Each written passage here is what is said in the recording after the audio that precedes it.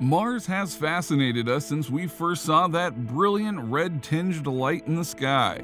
As we've learned more about the red planet, many experts, including former astronaut Buzz Aldrin and scientist Neil deGrasse Tyson, have supported Mars as a prime candidate for human colonization. We've all heard about NASA's intentions to send humans to Mars, and also private companies like Elon Musk SpaceX. But in practice, how will that work?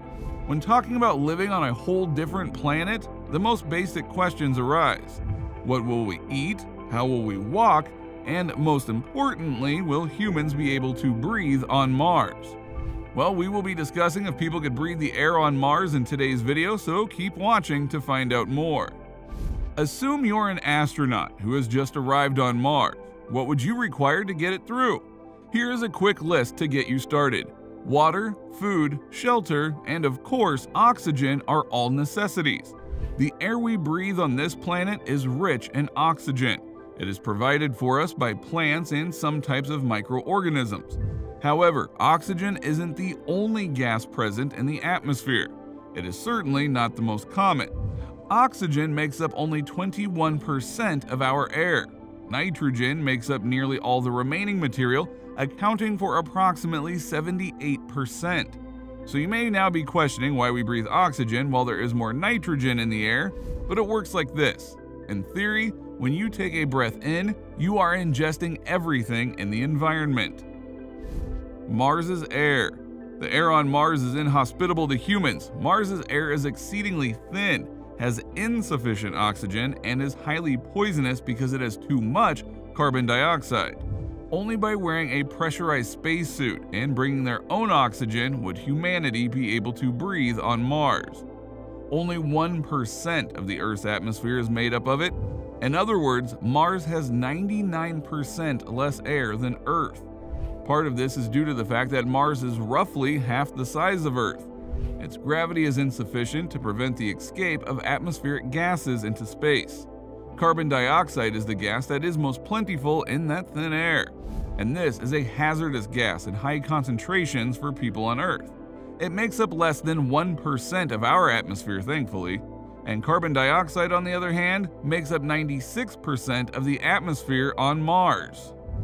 Although Mars has an atmosphere, it differs greatly from Earth's atmosphere and the air we breathe here in terms of composition. To begin with, there is very little air pressure. It is around 0.095 psi on average, and at sea level, the Earth's atmosphere is above 14.7 psi or 1,000 millibars by contrast. The Martian atmosphere is nearly 150 times thinner than the Earth's. So what happens if you breathe on Mars? Meanwhile, there is essentially no oxygen on Mars. It makes up only 1/10 of 1% of the atmosphere, which is insufficient for people to thrive. Without a spacesuit, a human on Mars would pass out in 30 seconds and die in a minute or two. Their lungs would fill up once, but exhaling would be difficult due to the pressure difference between human lungs and Martian air. In their bodies, carbon dioxide would work as poison, but that isn't the major issue because that might not even have time to die. They would be the first to perish due to lack of oxygen, as humans cannot survive without it for lengthy periods of time. At the same time, you would choke and your blood would boil due to the low atmospheric pressure. So to cut a long tale short, avoid landing on Mars without a spacesuit. What's the effect of life without oxygen? Until yet, no indication of life on Mars has been discovered. However, our robotic probes have just scraped the surface of the investigation. Without a doubt, the environment on Mars is harsh. It isn't just the air that is causing the problem. The Martian surface contains very little liquid water. The weather is bitterly cold, with temperatures dropping to below -100 degrees Fahrenheit at night, -73 degrees Celsius. However, many creatures on Earth can withstand harsh conditions. Life has been discovered in the Antarctic ice at the ocean's deepest depths and miles beneath the Earth's surface. Many of those locations are scorching hot or freezing cold, with little to no water and little to no oxygen.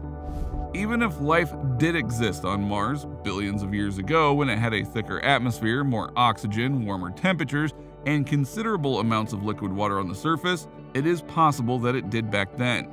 Searching for clues of ancient Martian life is one of NASA's Mars Perseverance rover mission's goals. Perseverance is looking for fossils of species that formerly lived on Mars, most likely primitive life such as Martian microorganisms within the Martian rocks. So how will astronauts breathe on Mars? Astronauts will have to bring their own oxygen from Earth when manned missions to Mars are launched. They'll breathe through oxygen tanks that pump air into their helmets, which are perfectly sealed spacesuits. The astronaut spacesuit's life support system also takes care of releasing carbon dioxide and pressurizing the suit to imitate Earth's atmosphere, allowing them to breathe comfortably in and out. The technology for these spacesuits has been around for decades, and they are essentially the same ones that are used in spacewalk missions on the International Space Station today, as well as those that were used on the moon landing missions. Can we make oxygen on Mars? For now, the plan for the first manned flights to Mars is to carry our own oxygen from Earth, but in the long run, if we want to establish a permanent colony on Mars, we'll need a solution that doesn't require expensive travel back and forth between planets. NASA is already working on a solution for producing oxygen on Mars, or to put it another way, collecting oxygen on Mars because we can't create it. The plane's mission is to collect the traces of oxygen in Martian air. MOXIE, or Mars Oxygen In Situ Resource Utilization Experiment, is the name of the project, and the Perseverance Mars rover is currently conducting the first experiments. The MOXIE module is about the size of a car battery and is incorporated as part of NASA's 2020 Mars rover. Over the course of its mission, it will test whether this technology can effectively produce oxygen on site at a rate that is more effective and cost-effective. If successful, this experiment could be an important building block of planned Mars exploration by astronauts. This would be important not only for filling breathable oxygen tanks for spacesuits, but also for addressing the issue of fuel for voyages from Mars to Earth. With this, a spacecraft would only need to transport enough fuel for a one-way voyage, because they could generate their own fuel on Mars, drastically lowering the journey's costs. A longer-term solution to the oxygen problem on Mars would be to terraform the planet's atmosphere to resemble that of Earth, although such an idea is still in the realm of science fiction for the time being.